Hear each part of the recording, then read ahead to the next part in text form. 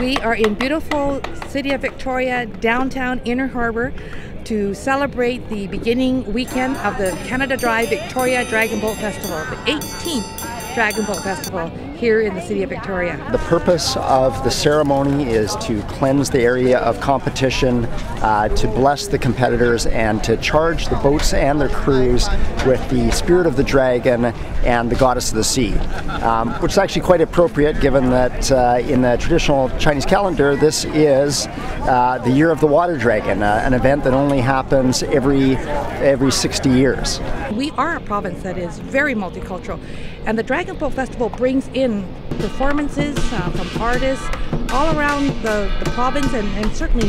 from all cultures to make sure that people are aware. Different foods are also available for purchase, so it is a great festival where it really represents what we are as Canadians, what we are as British Columbians.